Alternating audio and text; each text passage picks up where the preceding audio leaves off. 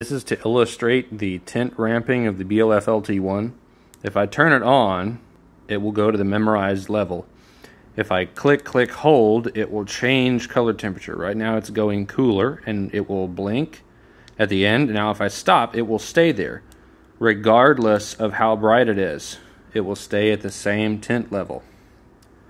I can also do that. If I click, hold again, it will start ramping down the color temperature range to warm, and it'll stop, and now it'll stay there regardless of the brightness level. However, if I click, hold, and I wait for it to ramp all the way up and blink, if I keep holding after the blink,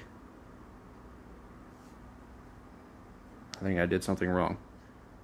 Click, hold. Alright, I'm ramping back down. I'm going to keep holding after the first blink. There's the first blink. There's another blink. Now, my color temperature is tied to the brightness. So if I ramp up, it gets cooler. If I ramp down, it gets warmer. That works either direction, but I can still set the color temperature independently with a click, hold. And if I just release somewhere, it will stay at that color temperature and will not be tied to the brightness ramp. What I want is for this color